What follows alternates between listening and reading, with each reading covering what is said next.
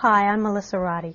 I'm currently making a documentary about the history of Afghanistan and recently learned that the movie Charlie Wilson's War makes the claim that during the 1980s, the United States support to the Afghan rebels in their fight to defeat the Soviet Union went to Ahmad Shah Massoud. Ahmad Shah Massoud was the famed Northern Alliance leader who was assassinated on September 9, 2001. This photo was taken in a cave during a Soviet bombardment in 1984. So I asked certain key individuals who participated in this aspect of our recent history what they thought of the claim that U.S. support went to Ahmad Shah Massoud. The movie Charlie Wilson's War, it states that our support went to Massoud. No. Well, that's amazing. I didn't know that. That's discouraging. That's simply not true. That's simply not true. I can still vividly recall in 1986 meeting with one of Ahmad Shah Massoud's logistics officers in Peshawar, and he basically reiterated what many other people had told me, some very good observers of Afghanistan at the time, that the actual aid that was getting into the Panjshir Valley and the Massoud was minimal. Nothing close to what Gulbuddin Hekmatyar and some of the other parties received. Massoud was the best of the commanders, the most effective, and happily the most friendly towards the United States. And he most certainly didn't get what he deserved. And furthermore, he was in a highly strategic location, the Panjshir Valley, which is north of Kabul, and which guards the transport between Kabul and Termez and the other points up there next to Uzbekistan and Turkmenistan and Tajikistan, through which countries the Soviet weaponry flowed. So he was in a highly strategic position. He deserved, for reasons of strategy, at least his fair share, and also for reasons that he was a good guy. He was one of the goodest of the guys, if you will. Massoud was far enough. God, what a wonderful guy. If anything, I would say Massoud was quite probably the Afghan personality that had been through the Soviet occupation years who had the most possibility for being a statesman. He was not the favorite of the Pakistanis because he was not Pashtun, clear. Sorry. Shah Massoud did not have the type of relationship with the Pakistanis that was required to be able to receive the aid. He was independent. He didn't let them run the show. He didn't listen to all of their advice, and he, quite frankly, disturbed the Paks. And also there are tribal reasons. But Ahmad Shah Massoud was never close to the Paks, and they just didn't give him the type of money, even though he was probably killing more Soviets than any of the Mujahideen. Massoud got very little of U.S. support. Part of the problem was his location. He was in a very remote part of Afghanistan that was very difficult to resupply.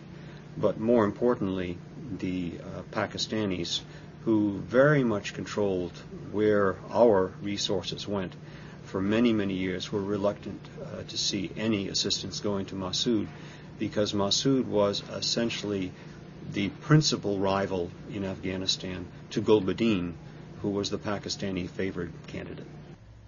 And what sort of person is Gulbuddin Hekmatyar? The intensity of this man was very evident. And, I mean, even as early as 1985, people that were really Afghan watchers recognized that Gulbuddin Hekmatyar was no friend of the United States. He made this very, very evident.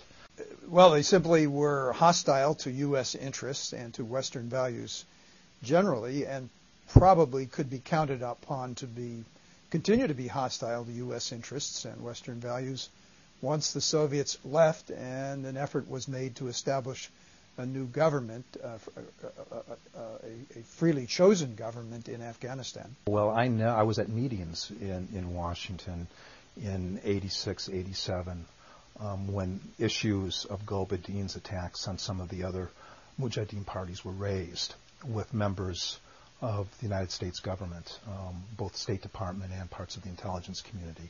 I think that it was well recognized that there were problems, but it was also well recognized that Pakistan was making the calls relative to to the distribution of aid and other dynamics which were extremely critical.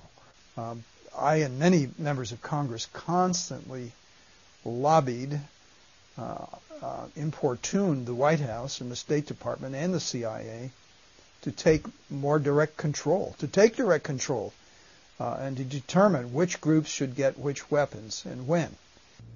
Congressman Charlie Wilson worked very closely with the CIA. How did he respond to information that Gulbuddin Hekmatyar was attacking his allies and abusing civilians? I have the impression that he was more willing to rely on the CIA's word. Everything, trust us, everything is okay, this is going to work out all right, that kind of thing. I think he might have been more willing to accept that line. I wasn't. Most others were not.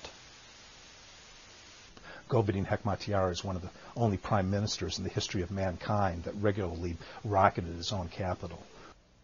So why did the CIA persist in their support of Gulbuddin Hekmatyar despite their knowledge that he had a reputation for killing more Afghans than Soviets? Well, I think sometimes in a bureaucracy you become devoted to your past mistakes. That is to say, if you're not prepared to acknowledge that you've been on a wrong track for a long time, you become ever more defensive. And I think that was the case with the CIA. The relationship with Gulbuddin, for example, had developed very early at the behest of the Pakistanis. It was unquestioned in the beginning, and perhaps that's understandable in a very chaotic situation, but over the years there should have been some questioning. Well, I don't agree with the thesis that the CIA did things right. I think they mostly did them wrong. I think it was mostly the valiant courage of the Afghan freedom fighters that carried the day. To be sure, with our weaponry, but the CIA did an atrocious job of administering the aid. It didn't do a job at all. It simply handed over this stuff to Pakistan, and Pakistan had its own agenda, its own favored groups. It's remarkable to me that there could be such a misreading of relatively recent history about which there is lots of factual data. 2 days ago, I left a message for Tom Hanks through his assistant, inquiring as to why they chose to claim that U.S. support during the 1980s went to Ahmad Shah Massoud.